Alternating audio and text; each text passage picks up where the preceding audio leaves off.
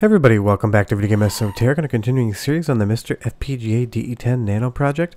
And today we have a video that's a long time coming. You guys keep asking for it. It took me a minute to get around to it, but it is the Amiga Core Setup Guide Review, tips and tricks and all the different settings you're going to want to use. And a big thanks to LIMI. He helped me out with this video mostly by giving me some games to play because I am not ultra familiar with the Amiga library, but I do know some games on it and some games I've been playing with this core and I love.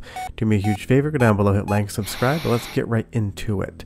I will leave a link to the Mega AGS files below, but this is what you're going to want to download. You're going to see that there are different build dates, so go ahead and get the 6/6/2022 build, and you can click view contents to see what's in there, but we'll go over them in a minute. A lot of different demo folders, but the important files are the games, the AGS.hdf, that's a virtual hard drive image, and then some of the other Kickstart ROMs, because there's more than one way to skin an Amiga cat. But you'll see here, if we go into that folder that we've unpacked, there's going to be a README. We'll get to that in a moment because you do want to read it. I'll talk about it in a little bit. But there's a config folder with these 5 Minimig configuration files.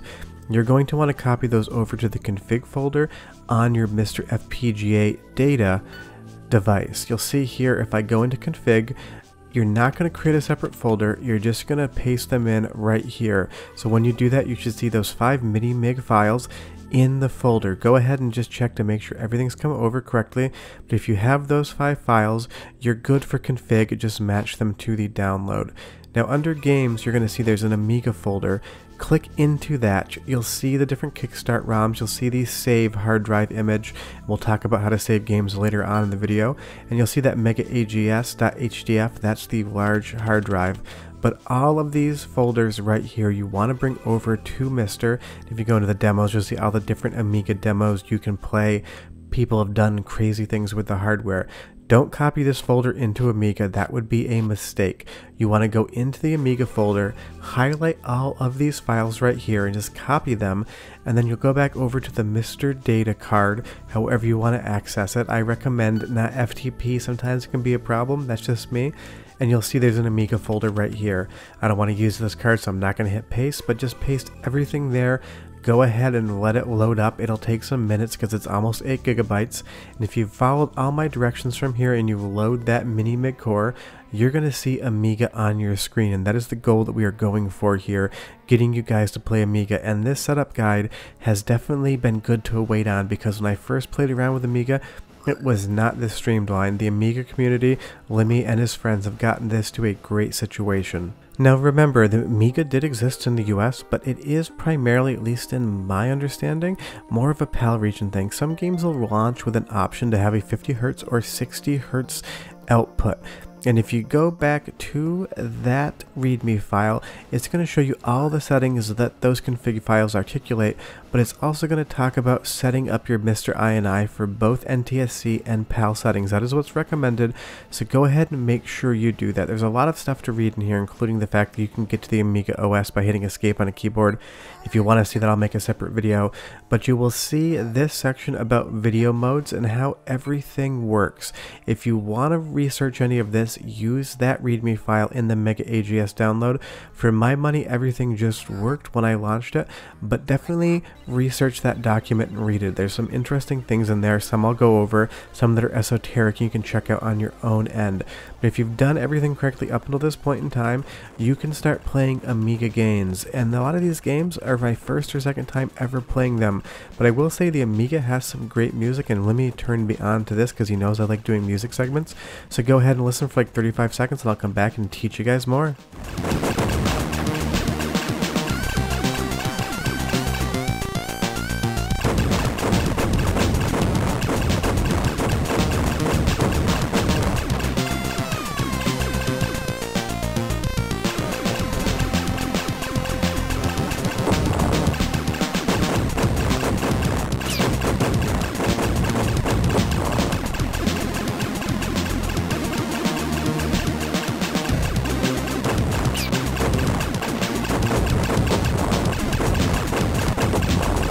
LIMI was not wrong, that soundtrack is great, but let's go ahead and take a look at some of the different settings we can articulate.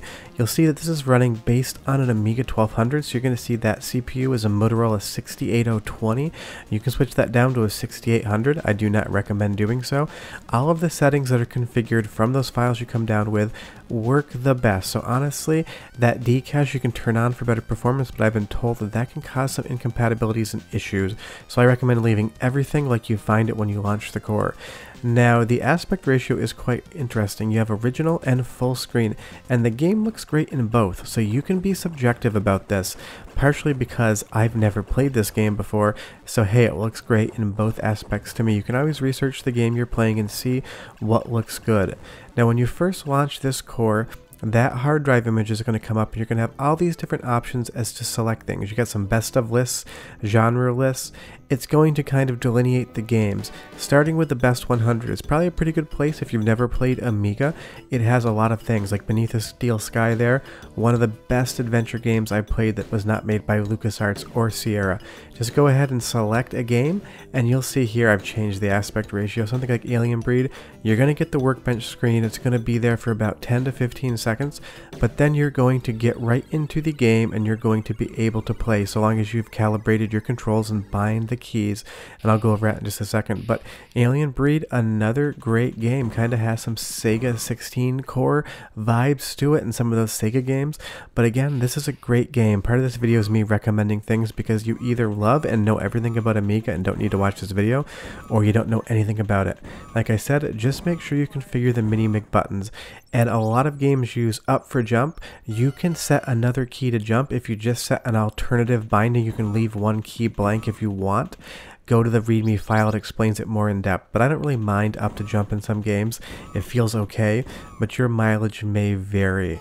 But once you've done all of these things, you're basically playing an Amiga, and that's awesome. One of the games that I always wanted to play on Amiga and never got a chance to until I started shooting this video is the Chaos Engine. And I will say this game looks spectacular. It's got those Amiga vibes and the graphical art style that if you're familiar with Amiga, you probably know about, but if you've seen screenshots, you're going to see it. But this game is incredible, and it is running to my eye and to my hand perfectly on this core. But I will say, another spectacular example of music, so go ahead and enjoy for 35 seconds, and I'll come back and teach you more stuff. Node activated.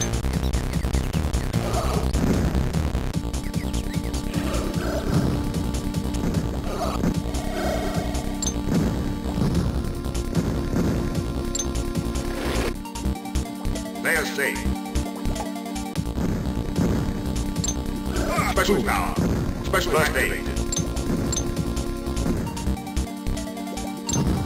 Just love that soundtrack, and of course Turrican 2 is on the Amiga as well, and that's probably one of those games you're going to see on every top 10 Amiga game list of all time, and it is there for a reason. It is quite a good game, and that's the best thing about what the Amiga community has done with this Mega AGS pack. There's pretty much not anything that you're going to be missing on it.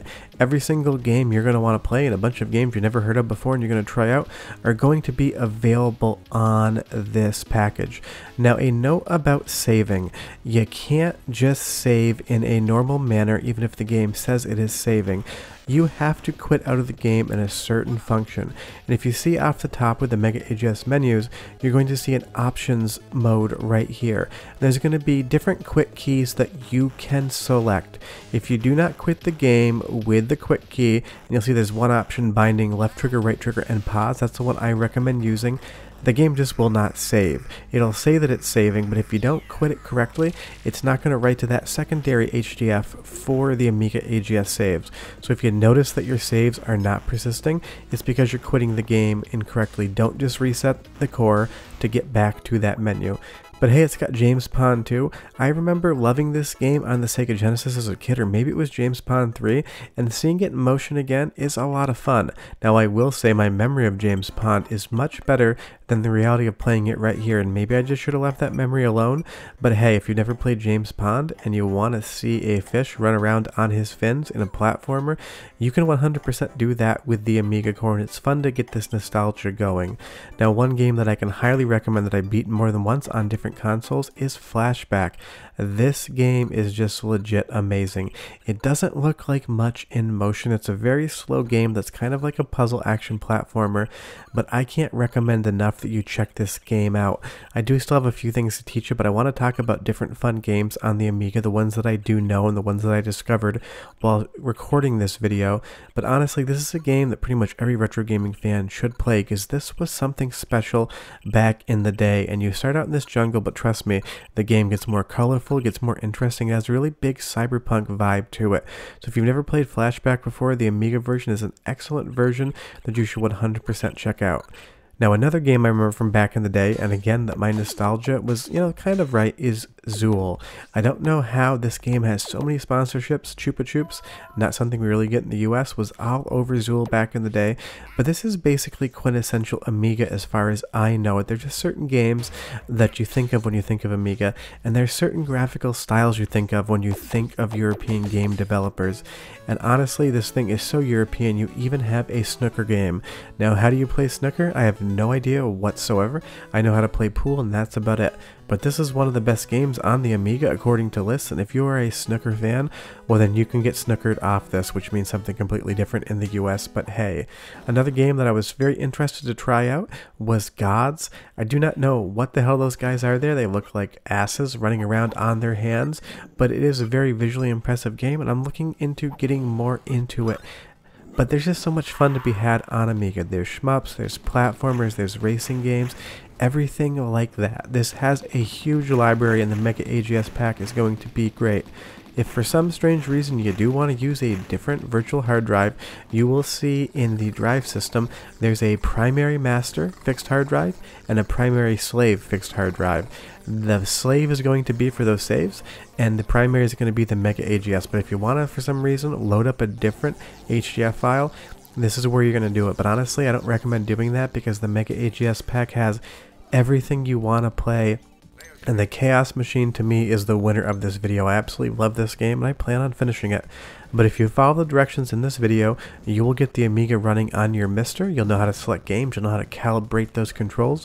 You'll know how to deal with all the different video modes. But trust me, read that readme.txt file. It is quite useful.